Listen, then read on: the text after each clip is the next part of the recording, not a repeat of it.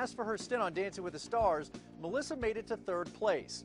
A few seasons earlier, so did Marie Osmond. But one of Marie's most memorable moves on the show took place after she finished dancing.